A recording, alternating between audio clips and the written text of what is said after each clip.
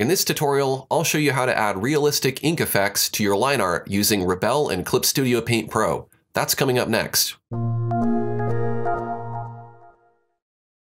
Thanks for joining me today. I'm Aaron Rutten, and it is my mission to help artists like you enjoy digital art and learn some new skills along the way.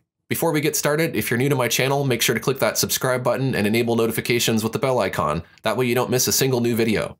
Quick disclaimer, this video is sponsored by Smith Micro, an exclusive distributor of Rebelle. So we'll start here inside of Clip Studio Paint Pro. I have this line art drawing of a crow that I created using the darker pencil and the eraser. And I've done all of my ink drawing on a separate layer. So if I hide the background layer called paper, then you can see that this is just black lines on top of transparency. So there's no white in this image. It's just black lines. If you want to see how I illustrated this crow, there's a link to that video in the description of this video. Now, in order to add the realistic ink effects, we're going to need to do that in Rebelle. And in order to move a Clip Studio Paint file to Rebelle, we'll need to go to File, and we'll need to choose Save As. And here under Save As Type, we will change it from the Clip Studio format to Photoshop Document. We'll go ahead and click on Save. Next, I'll go ahead and launch Rebelle, and then I'm going to choose Open. And we'll choose that Photoshop PSD. Now you can see it's brought in that ink layer as a separate layer, and it's on top of our nice paper texture. So let's go ahead and just save this. We'll go to File, and we'll choose Save As. And let's change this from the Photoshop format to the Rebelle format, and we'll click on Save. So now we have our Clip Studio Paint artwork in Rebelle. Now there's a couple of features that I'll want you to access really quick here. We want to locate the tilt panel, and in the tilt panel, we'll want to pay careful attention to our tilt settings here. Now this blue circle indicates that tilt is going to be active, and the line indicates the direction of the tilt. So right now, the tilt is going straight down. So any water or any paint I put on the canvas is going to run straight down. I could, of course, change the angle of that. And we can turn that on and off by clicking the dot in the middle. So we want it to be on, we want it to be going straight down. The other panel we want to locate is found under Window, Stencils, and that brings up the Stencils panel.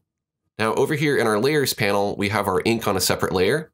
I'll want to select that ink layer, and I'll want to go to the Stencils panel, click in the top right, and I'll want to choose Create Stencil from Layer Alpha.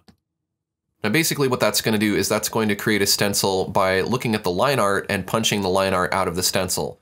So I'll be able to paint where the line art is showing currently. So now if I hide my ink lines by clicking on this eyeball, you might be able to see that better. Now we can go ahead and create a new layer down here in the bottom of the Layers palette. I'll just call this Ink Rebelle. And now we can go ahead and select a watercolor brush or an ink brush or really whatever you want, and we can paint into this. I'm going to go ahead and go with watercolor, and I'm going to choose round. You can choose any color you want. I'm going to use kind of a dark blue like this, kind of a dark blue gray. I'm going to hold down Control on my keyboard and drag up to make my brush larger, and then I'll go ahead and paint over this entire crow. Now what this is going to do is this is going to keep the paint trapped within this stencil, and what I'm going to get is a more inky, watery color look, rather than that flat black that I got when I was drawing in Clip Studio Paint. Now be careful not to go outside of your stencil, because as you can see I did that up there, and now my paint is going to be outside the stencil. If I want to get rid of that, I can just switch to the eraser, and I can erase that area where I overpainted. Now if we want to hide that stencil, we can click here on the eyeball in the Stencils panel, and you can see that paint flowing and trickling down. Now this is kind of an extreme example of how you could wet your ink down. We don't need to do it quite this much unless you want this kind of effect. So let's go ahead and do an undo here. And let's go ahead and just turn off tilt. We'll go back to that same watercolor brush and we'll just paint over it again. So now we'll go ahead and hide that stencil again. And you can see it gave it a really nice natural ink effect. If we zoom in closely to the beak here, you can see that it's a little bit thinner in some places and a little bit thicker in others. We can go ahead and turn our stencil back on. If you want, you can select some other colors of ink and you can blend in a little bit of that.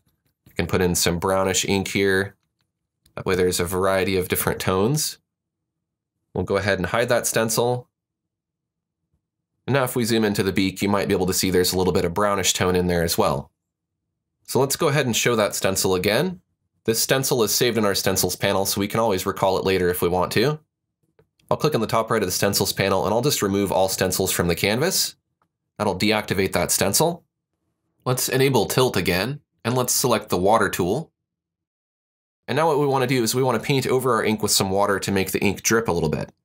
So I'm going to make a smaller brush, and I'll just paint in this little area here over on the branch.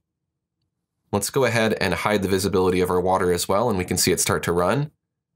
If you want, at any time, you can go ahead and fast dry that layer. You can use this button here, or you can hit F on your keyboard. And so all I need to do is just go through here little by little and add a little bit of water and let it drip. So we let it run a little bit and then hit F.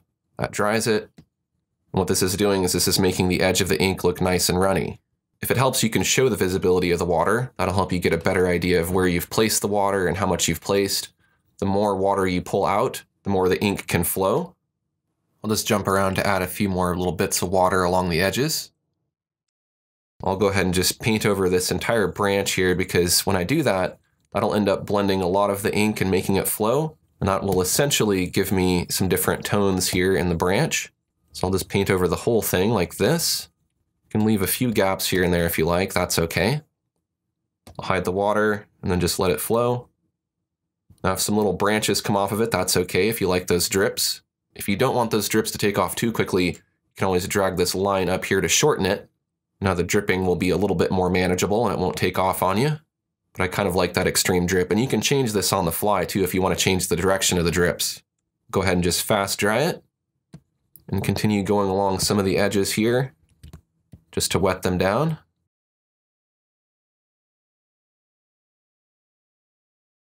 Go ahead and go in the feathers here just to start to add some dimension to that.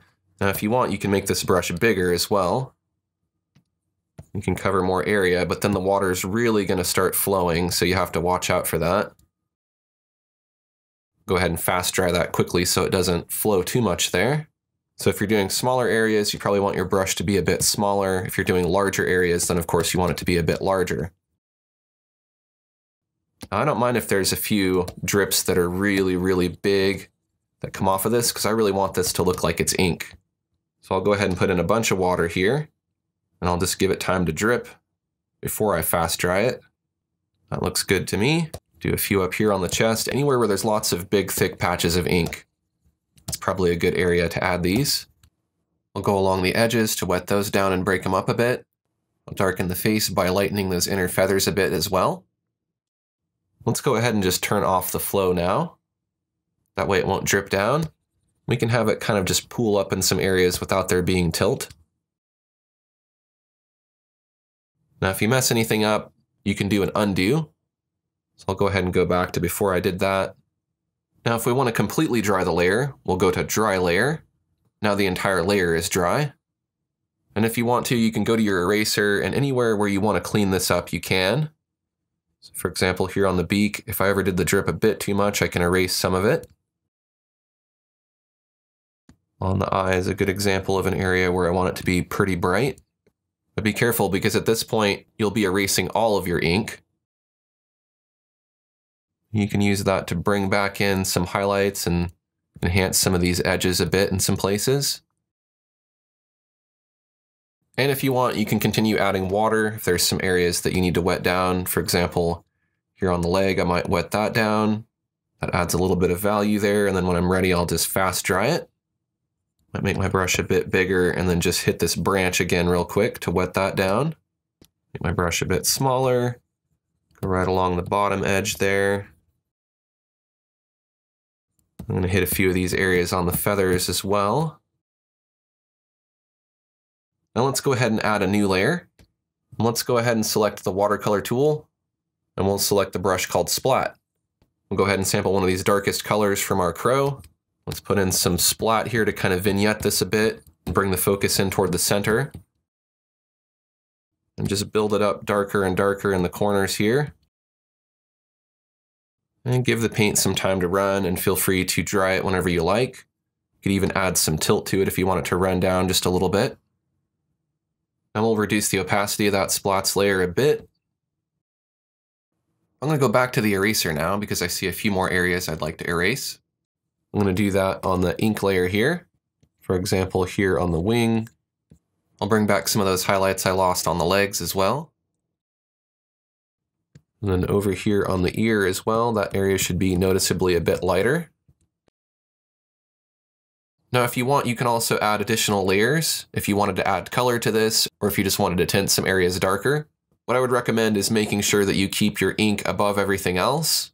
That way you don't accidentally put opaque paint over your ink. So I'll call this layer Value, and we can select some medium gray colors like this. And we could use a watercolor brush or an ink brush, really whatever you want.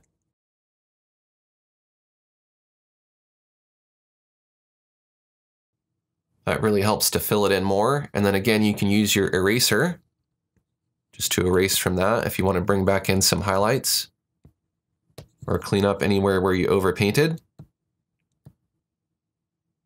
And then of course you can adjust the opacity of that layer to make it lighter or darker. If you want to see how it looks darker, you could also duplicate that layer. You could duplicate it several times to build it up darker on itself. I'll go ahead and just merge this value layer down with the one beneath it. And I'll go back to my eraser. Might bring back a few of the light areas on the feet there. I'll go back to the watercolor now. And let's select a gray that's a little bit lighter.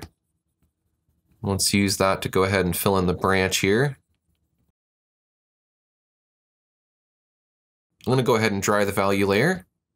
And then I can select the eraser. And anywhere where I overpainted, I can erase. I can also bring back in some highlights here.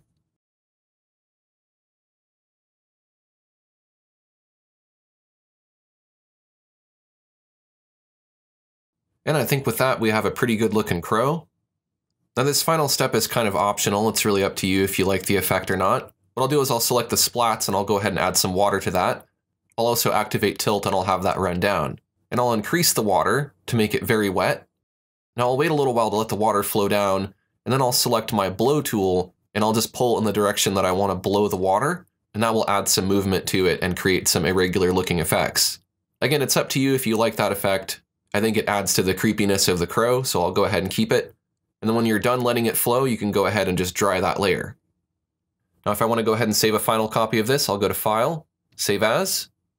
If I'm going to keep working on it in Rebelle, then I'll save it as the Rebelle file format. If I want to bring it back into Clip Studio Paint, then I'll of course want to save it as a Photoshop PSD. And if you want to print it or post it to the web, you can choose these other formats here.